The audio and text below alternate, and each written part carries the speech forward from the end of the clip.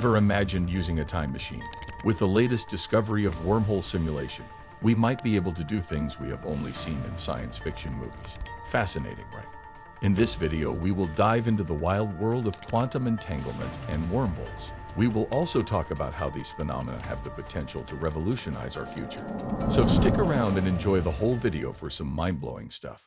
As some of us know, scientists have come up with a pretty cool quantum experiment.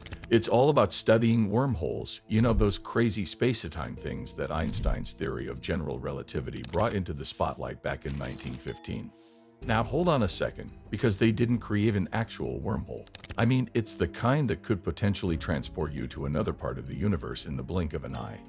Instead, they did something equally mind-blowing. They built a model of a wormhole and ran it on a quantum processor. Yeah, you heard that right. By doing this, they got a glimpse into the strange and fascinating world of wormholes and how they might be related to something called quantum gravity.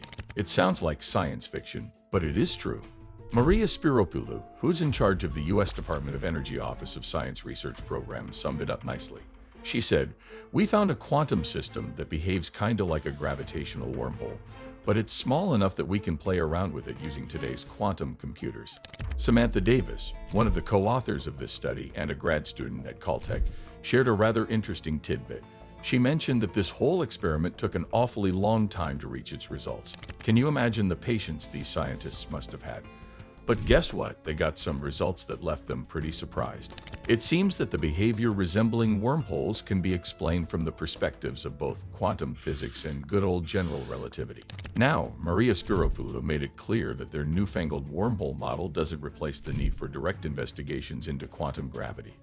However, it does give them a nifty tool to explore some ideas related to quantum gravity right here in the lab.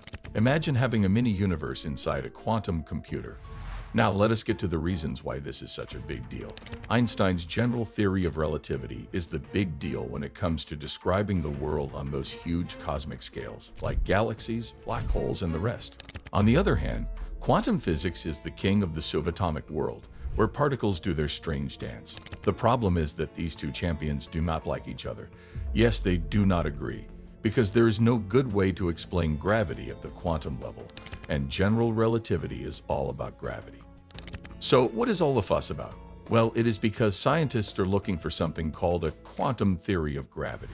This is important because it is the last piece of the puzzle, or if you will, the holy grail of physics. It is the key that could open the door to a physics theory of everything. Who knows? This quantum-made wormhole that these smart people came up with might be a step in the right direction on this great quest. It is like they have found a secret doorway in the universe's maze, and they cannot wait to find out where it goes. Now let's take a little trip down the science history lane.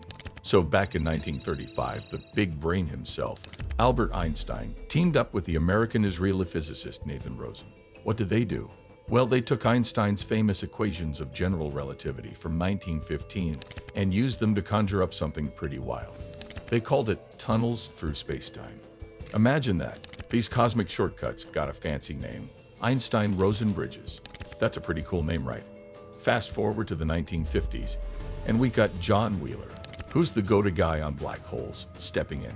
He thought, hey, these space-time tunnels need a snazzier name, so he dubbed them wormholes. Yup, that's how those mysterious passages got their cool moniker.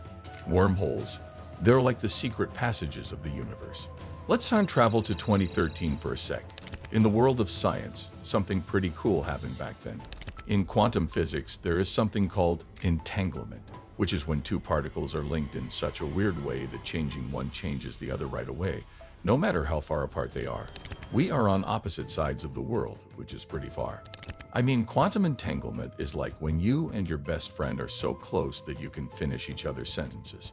Except that you're actually separated by billions of light years.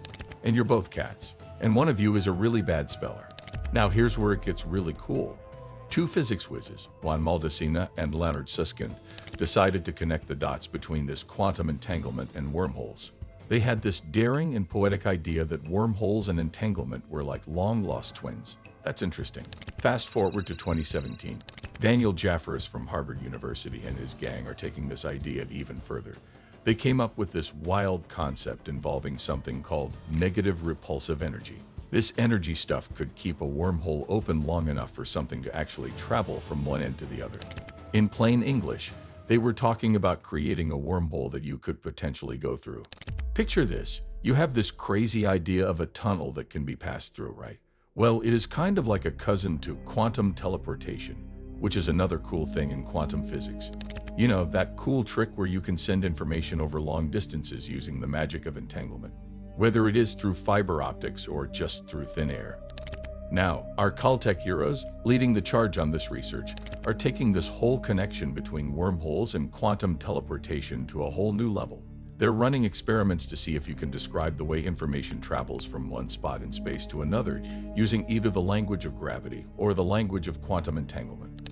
It's like they're trying to crack the code on how the universe talks to itself. They kick things off by creating what they call a baby sac-de-vie quantum system. Sounds fancy, right? Well, they basically made this mini quantum world and got it all tangled up with another sci-fi system. The result? A model that's designed to mimic gravitational properties. Think of it as a playground for wormholes.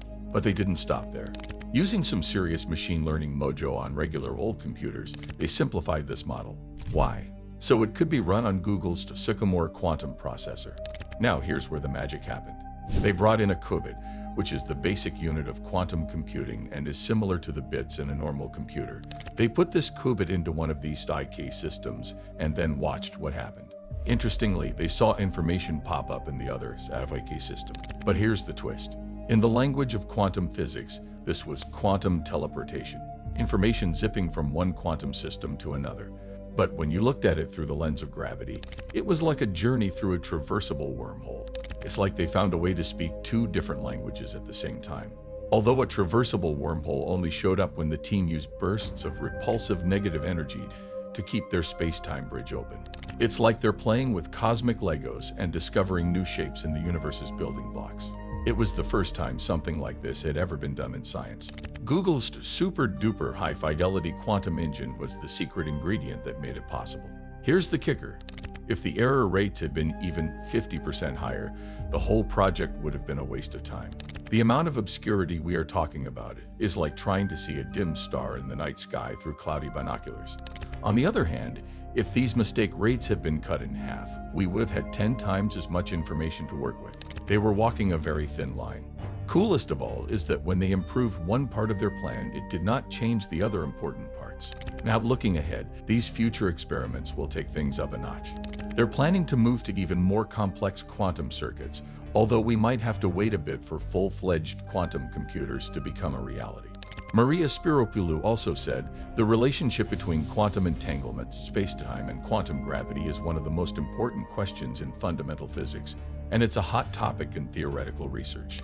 She's pumped to keep exploring these mind-boggling ideas with quantum hardware, and you know what? We're along for the ride, eagerly waiting to see where this cosmic journey takes us. Do you believe quantum entanglement might be the secret sauce for quantum teleportation? Or perhaps you've got your own theory about the cosmos? Share your ideas in the comments below. And if you're as fascinated by these cosmic conundrums as we are, don't forget to hit that subscribe button for more mind-expanding journeys through the universe.